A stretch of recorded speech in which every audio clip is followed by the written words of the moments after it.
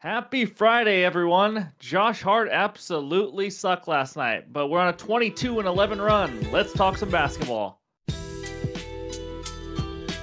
What's going on, everyone? Welcome back into another episode for Just a Bet Outside. I'm your host, Steven, and we are here to end the week with a bang. We're talking NBA basketball on a Friday. I know March Madness is going on. Hopefully, you guys hit some winners today. I haven't checked my final record in the Discord. I know I started 2-0, but I don't know what my last few bets did. So I'll check that out. But anyways, I'm giving out some bets on Discord just for fun. I'm not following it as much as NBA, obviously. But this is the last Friday without MLB baseball. Oh, baby, is that a beautiful thing. Real quick, just an announcement. We do have a second channel. Ryan is running that, and I will make some appearances. It is a Twitch channel called Nonsense Gaming Zone. Go check it out. He just started an NBA 2K season with a couple buddies, and one of those guys is Brad. You've seen him on baseball videos. And I will be hopping on Saturday night to play with Ryan. It's going to be a lot of fun. And if you guys want to come just shoot the breeze, chit chat, or if you want to come watch me beat the tar out of Ryan, feel free to join us and also just help support it. Ryan's working hard on trying to get that channel started up. I'm going to make some appearances. We're just going to have some fun with it. So if you like NBA 2K and you just want to hang out with us, we will be doing that on Saturday. Just go follow the Twitch channel, Nonsense Gaming Zone. We appreciate it. But let's get into it. And we got a Jabbo MVP. That's right. Let's bring it up. All right, there it is. Welcome to the Jabbo MVP Club at Karuna Thelak 2782. I don't know if I butchered that name or not, but we appreciate the support, and thanks for joining on as an MVP. If you want to become a Jabbo MVP, it's only $2.99 a month, the same price as about a half a coffee. If you just want to come support the channel, if we've given you any help with your entertainment or help you win any money at all, it's just a way to give back. Everything else, obviously, we do is free. Discord's free, things like that. So never required, but always appreciated. So thank you to you and everybody else who is a part of that crew. But let's get into it. We got a funky 8-game slate today in the NBA. If I look extra tired, the wife is out of town. I got 2 toddlers all day. They had meltdowns all night. It was one of those nights. As a parent out there, you guys probably completely understand. But anyways, my eyes are open. We're good to go. And also, Ryan is going to the Blazers game tonight. So leave a comment below. Let me know your best bet for the Blazers game so we can get a winner. We're going to pick one best bet that we like the best, or the best bet we like the best. And we're going to make that a bet, and we're going to hopefully follow it as a community and try to get a winner, and Ryan's got to have something to root for. So leave a bet in the Blazers and Clippers game. I know it's ugly, but and we'll pick it out, and if it wins, we'll call it out on Monday. So we'll just have some fun with it. But anyways, I got 2 dad jokes, one from a subscriber and one from me. So here we go. At Kyle Worrell 6493, why should you never iron a 4-leaf clover? Because you don't want to press your luck. That's a pretty good one. All right, here we go. I really like this one from myself, but I don't know if anyone else does. Here we go. It's a 5-minute walk from my house to the pub and a 35-minute walk from the pub to my house. The difference is staggering. That's pretty good. I was laughing pretty good at that one. All right, in this video, we're going to recap yesterday. It was a 1-2 night. I know. It's just a slight hiccup on this run that we have. We'll bounce back. And then it's the center position day. So we're going to talk defenses that give up the most points, rebounds, and assists to the center position. And because it's Friday, we're also going to take a peek inside the lines. That's right. We're going to talk against the spread, home and away teams this time. A little bit different. And then we're going to end it with the best bets and the bets recap. So hit that like button. Leave a comment below. Hit that subscribe if you're new to the channel, as we are on our way to 22,000 subscribers. You guys have been incredible. It's another great week. It's about to get super busy for us and on this channel with NBA and MLB coming out, but we love sports, so let's just keep on rolling. So that's what we got. Let's get this video started finally, and it starts with the recap. All right, there it is. A minor speed bump on this run. Jalen Suggs, though, over 13.5 points plus rebounds. I thought we were heading to a great night because holy smokes was he on. We talked about him being on fire from three-point line and how he was going to get a lot of looks. He took 6 in the first half. He cashed on the very first play of the second half, so that was an easy winner. And then we get to number 2. Here's what I'm mad about myself. I put Josh Hart 10 rebounds. At first, I had Kyle Kuzma 18 or 20 plus points. and I changed it to Josh Hart, and I'm mad at myself because Kuzma just absolutely crushed it, and Josh Hart was just running cardio tonight or last night. He was absolutely atrocious. He didn't do anything. He just absolutely was just on the court. That's all he was.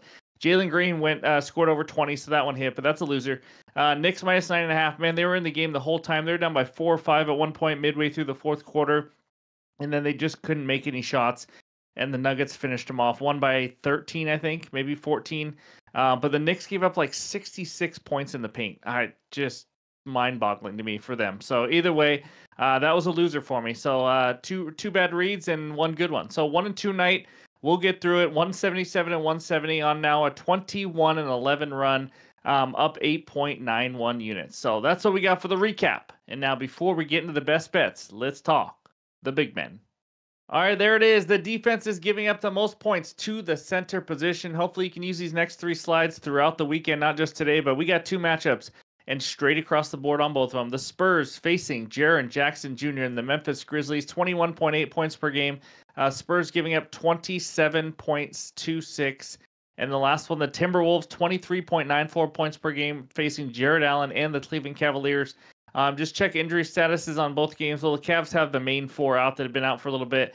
Jaren Jackson, I know Desmond Bane is doubtful, so obviously that changes some things as well. So that's the points given up to the centers and the matchups. Let's go check out the rebounds now, and we have no matchups. I'm sorry to say, but there's the numbers. Raptors just absolutely struggling versus centers in general. But we got Sabonis, Gobert, who is questionable to play, DeAndre Ayton, which Ryan gets to go see play, and then Nurkic, Anthony Davis. No real surprises here. Wet Bananas down there at 11.8 rebounds per game. So those are the rebounds. Let's go check out the assists. And again, no matchups. How brutal is that? Not that assists and centers is that big of a deal, but Draymond Green leading the way at 7.5 assists per game. And as you can see from number 1 to number 10 out there on the left side, it's only a difference of 1.33 assists. Not a huge thing. So anyways, those are the points, the rebounds, and assists to the center position. If you were new, we do this every single day, so you can go back and check our videos out. We got point guards on Monday, all the way through to centers on Friday, give you the best matchups and things like that. So that's the center position. Now it's time to take a peek inside the lines. All right, we try to do something like this every couple weeks, and we're going to do home and away this time, just to kind of give you guys some more knowledge, more information. We've kind of done just overall in general. That doesn't change a lot, but so let's talk the best against the spread teams at home. These are the top 10 teams.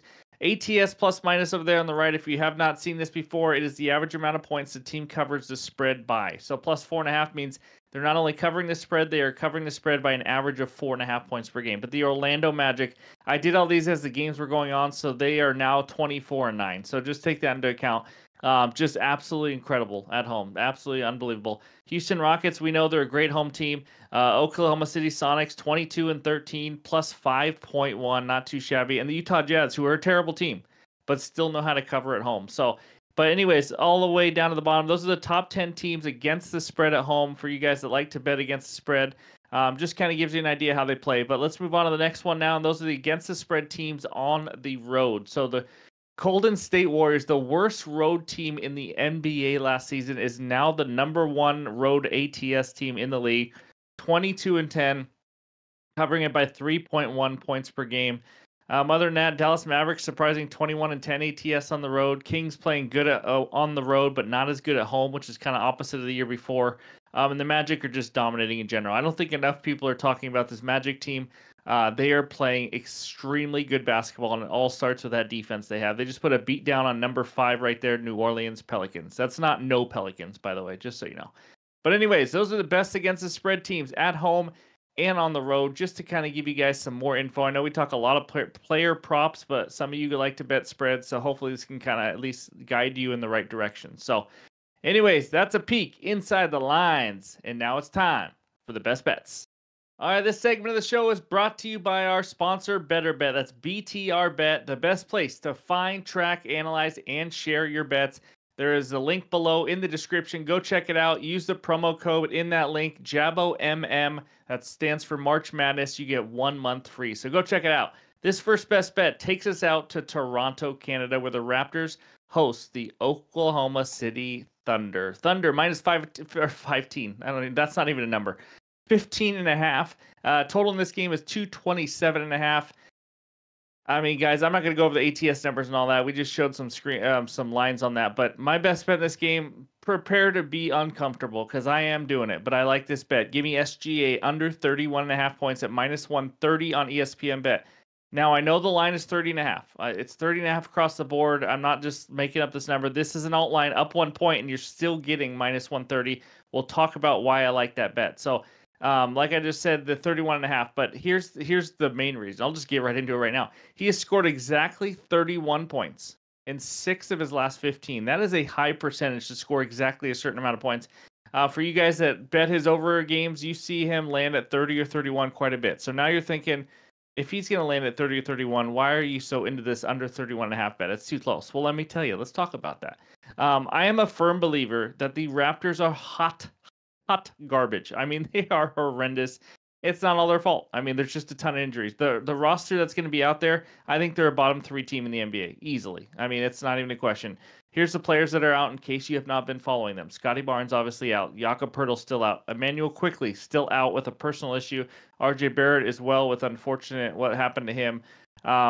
They've lost 8 in a row. They're a terrible, terrible team. So I know you're thinking, well, this has nothing to do with the bet. Well, it does have a lot because this team on the 8-game losing streak, they lost by 9 to the Pistons. Let that sink in. Lost by 34 to the Kings last game in the same lineup. They lost to the Pelicans by 41 points. The point here is that I think the Thunder crush them. Yes, I almost took the Thunder minus 15.5, but I just didn't. Instead, it's just a big number. Instead, I just took this one. SGA is going to have a hard time scoring 32 points if he's not even playing the full game because I anticipate this to be an absolute blowout.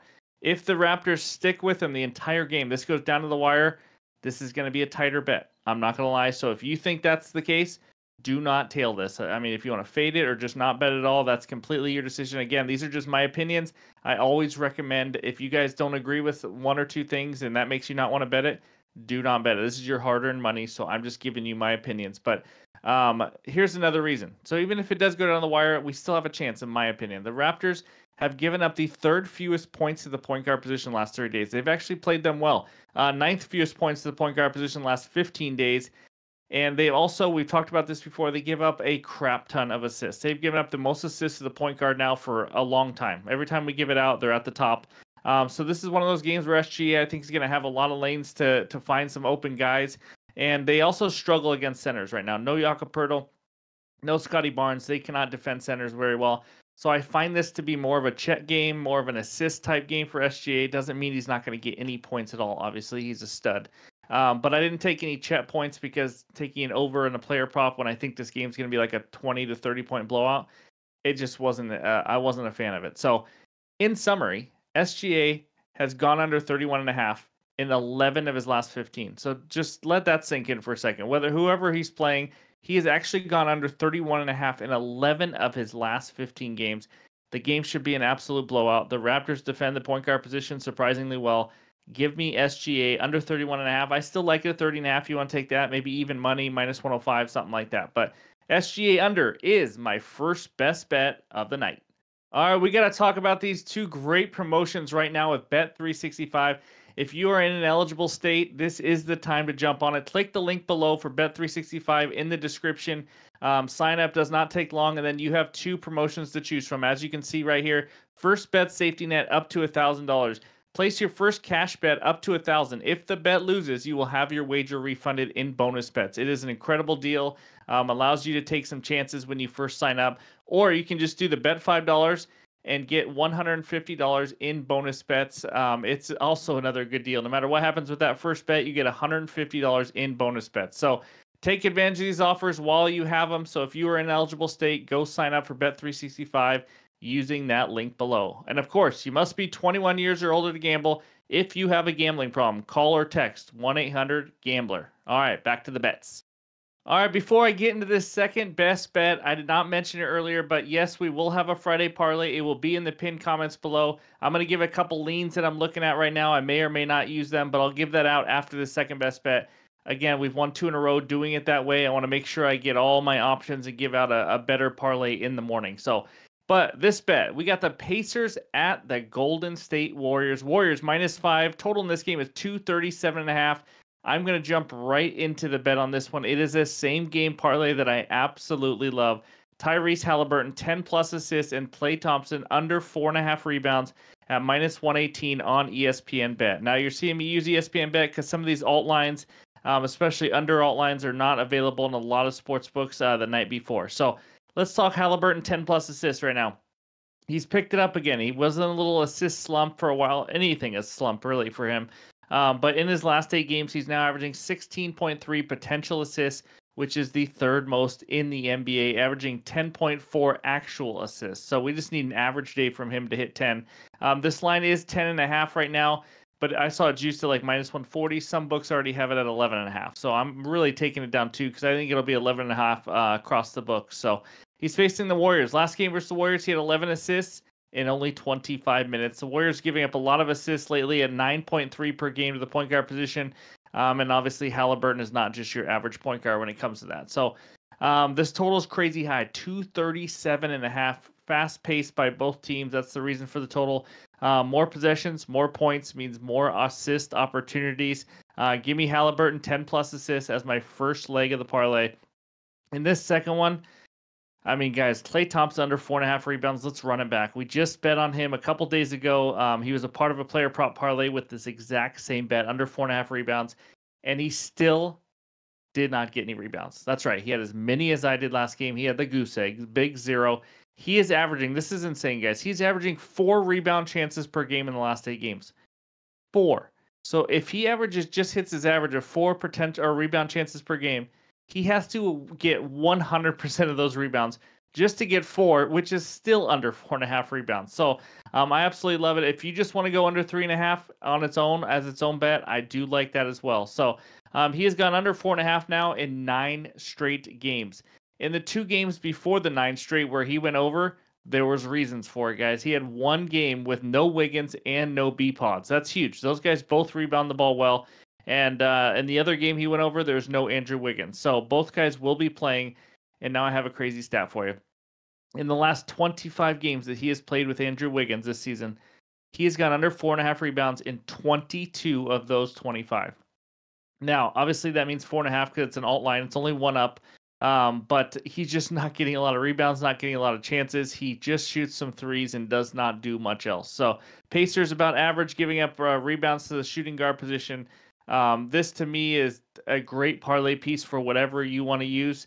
I think it was, I don't know, -200, -2 something right around there for a good parlay piece. But give me Klay Thompson under 4.5 rebounds and Tyrese Halliburton 10 plus assists as my second best bet. And now let's talk a couple leans for the Friday parlay, a couple ideas. This slate is tough, guys. I may use one of these. I may not. By the time the morning comes, everything shakes out. Not all the props are out. We have teams like the Thunder favored by 1 million, the Celtics favored by 1 million with 5 questionable guys. It gets a little ugly. Clippers and the Blazers is not something that interests me. But again, leave your best bet below for Ryan because he will be at the game. But let's just talk about 2 quick leans. Steph Curry under 4.5 assists. I got enough bets in this Golden State Pacers game, but Chris Paul is back, and the Pacers are the top 2 team allowing the fewest assists to the point guard position. We've talked about it before. I see this as a possible great scoring game. He lit up the Pacers last time, but not a great assist game. So I lean under 4.5 assists. Have not played it yet or anything, but and then Trey Jones 6+ assists as a parlay piece for the San Antonio Spurs. His line is 7.5. You can go over 7.5 if you want as your own bet. He's facing the Grizz, who are a bottom 10 team, meaning bottom 10 giving up the most assists to the point guard position. He has 6+ assists in 6 of his last 7 games. He is averaging a huge 14.3 potential assists in his last 7 games. That is 12th in the league. So like I said, over 7.5 is an option. But if I'm just talking a Friday parlay piece, if I used him, I'd probably go 6+, 7.5. I think he can get to 8 or 9 in this game. I really do. But I think 6+ is a great parlay piece. So that and Steph Curry are 2 leans. And the third one would maybe be a teaser. With the Celtics, if I knew who was actually playing, or maybe the Thunder, because I think they're going to kill them. Maybe the 76ers take that up from +8.5. Just all these different options. I don't really have anything set in stone for the teaser, but just wanted to give those ideas out as well. So anyways, those are some Friday parlay ideas. I will add the Friday parlay in the pinned comments below. And if I have another added bet, which I may also, that will be in the pinned comments below, as well as on X and on Discord. All right, that's the show. Let's get some winners. But first, before we end it, let's talk the bets recap. All right, there it is. SGA under 31.5 points at -130 on ESPN Bet. And then Tyrese Halliburton, 10 plus assists. Klay Thompson under 4.5 rebounds. That's at -118 together on ESPN Bet as well. The Friday parlay will be coming. Can we make it 3 wins in a row on that one? And then any other added plays will also be down there in the pinned comments. So thank you guys for the support. Another great week. It was a lot of fun talking basketball. Again, this is the last full week of only NBA. This is going to get wild, but I can't wait for some baseball. So anyways, I hope everyone enjoys some March Madness, enjoys their weekend, some NBA, whatever it is you guys are doing. I hope you guys have a great one, and we'll talk to you soon.